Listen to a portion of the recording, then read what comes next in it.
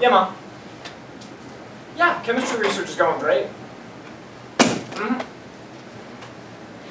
Yeah, I mean, you know, it's pretty hands-on, but I'm doing pretty well at it. Yeah, it's a full year course, so I'll be taking it in the spring too.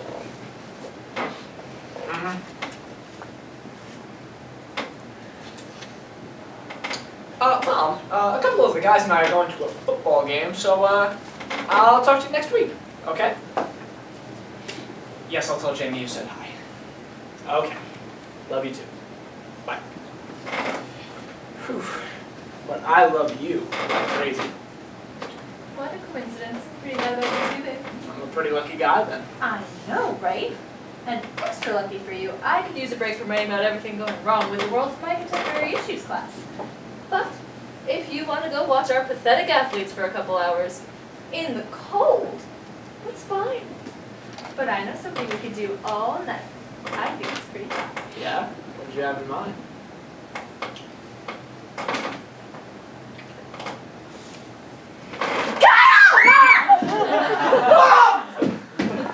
Mom! What are you doing here? Why is your hair so gray? Wow, no need for flowery compliments, Sonny. Hi, Mrs. Johnson. Hi, Jamie. Oh, don't worry about covering up, dear. I've seen more than that before. My God, look how skinny you are. Thanks. Mom, how are you here? I just got off your landline with you. I've come here from the future. Join me. Oh, did Mr. Timestein next door finally finish that far-fetched time machine invention? As a matter of fact, yes, he did. And now I only have a few minutes to caution you that it's back to the future. Okay, let's pretend I believe that for just a second. What is it that you needed to give me the heads up about that couldn't wait until tomorrow morning? What was so important you needed to travel through time and space to tell us? See, son, a mother needs to do what she feels is right for her child. And I need to do what's right by you by warning you what's to come. Well, what is it? I'm sure I can handle it no matter how big it is. It's about you and Jamie. Well, I can't do anything if you don't tell me, Mom. Tonight, you and Jamie are making a baby. Oh. Put him on the pill, Mrs. Johnson. That's not possible. It's not 100% effective. And did you remember to take it 2 nights ago when you and Kyle accidentally fell asleep on his couch? Well, No. but just because you skip a day now and then doesn't mean you get pregnant. Jamie, how often do you skip taking it? Not that often. Just a few times a month. Jamie, when I asked if you were taking it, I said, are you taking it regularly, as in every day? Oh, and Sonny, you're no saying this either. Sweetie, you are a great science student, but keeping condoms in your wallet is not your brightest move. But it says right here, I know for a fact, wrap the gator, no regrets later. Regrets are on the way. Well, what's so bad about it? I mean, we love each other and everything. Whoa, Jamie, what are you talking about? I want to get a PhD. You want to be an international journalist. I mean, how are we going to do all that and have a kid? Well, I don't know. Don't we figure it out, Mrs. Johnson? You'd like to think so. Well, what happens? Or, wait, What happened? Well, you guys live in my house. Jamie, your friends weren't as supportive as you anticipated, and you found your calling as a crafty Halloween costume maker and recipe blogger. That's, less than glamorous. And sweetie, you work for Skipper's Pool Company and takes night classes to become some kind of medical technician. oh, how did that happen? I couldn't get into UCLA? Hell yeah, you could have, but you didn't want to leave your family to go to graduate school away in California. I'm so sorry, Kyle. But wait, nothing's happened yet. I mean, we can still change this, right? What? That's precisely why I'm here. So why don't you two crazy kids just go to that sucky football game and hold hands tonight? Nothing more. That way your futures are exactly as you intend them to be. No premature graying, no baby fat, no nighttime feedings. Okay. All right. Well, I gotta go to the roof to get a signal for this thing. Good night, honey buns. Love ya. Mwah. Love you too.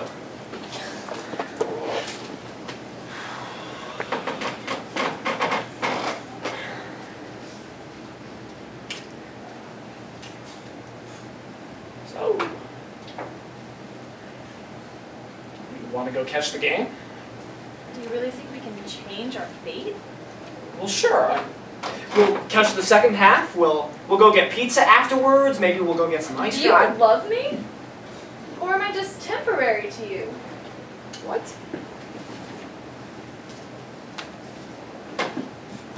I love you, Kyle. No matter my future, I just want you there. We can still have a future. Let's just not have the one that future mom just mentioned. What's so wrong with that? You, me, Junior? Sounds like a pretty good life to me. We never got the careers we wanted. What if we never do anyway? Well, I'm not about to give up on my research dreams. Is your future worth more with your degree or with me?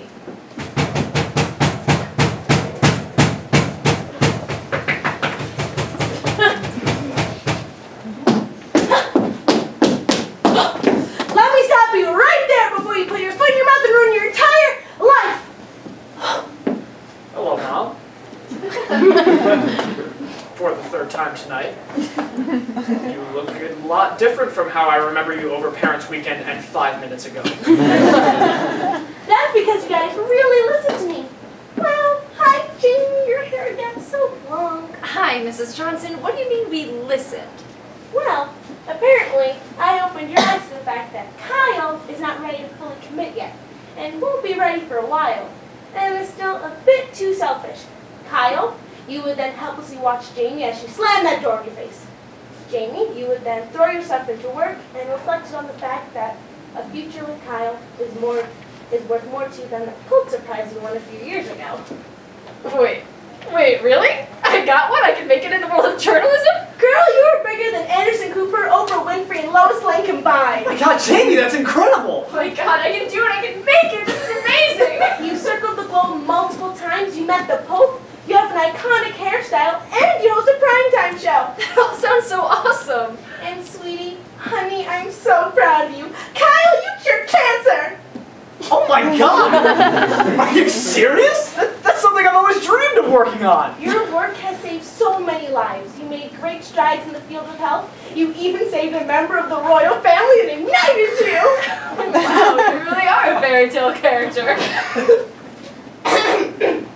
Jamie, he is never your knight in shining armor. I'm speechless. This is huge. That's what makes this next part so difficult to say. Mom, what are you talking about? All of our dreams came true. We apparently succeed in ways we could have never imagined. You're not making this any easier. Mrs. Johnson, just tell us. You guys gotta give it all up. What? Well, after that stunt I pulled back there, you guys never spoke again. Ever. But that can't be. We love each other. I even bought tickets to homecoming.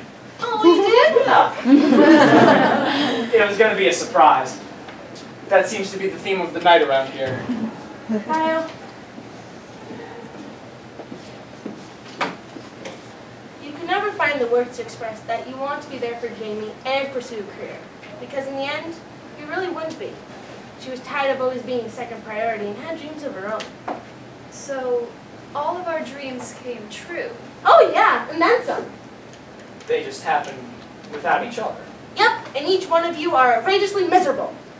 But the first time you said we were leading unproductive and wretched lives, are we just doomed to terrible unhappiness? That's precisely why I'm here. The first time I came, I was wrong. Dead wrong. The version of your lives without each other has become unbearable for me to witness. Because I'm the only one who remembers / knows what your lives were like as a family. One of the blessings and curses of time travel, it seems. But it sounds like Jamie has the perfect career, and I freaking cured cancer. I mean, surely we can exact some joy from that. The first time I came, I thought you two were miserable. I mean, you both looked like crap. Like total crap compared to now.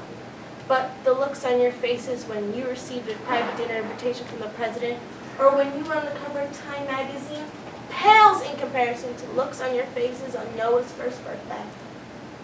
Noah? At first I thought your lives were ruined without each other. But now I see your lives are ruined. Noah. Well, it's all the words of wisdom I had for now. I gotta go. I know you two will make the right decision in either direction. And I'll be there for you no matter what. Even if that means just following you on your fan page, Jamie. Good night, honey buns. Love ya. Love you too.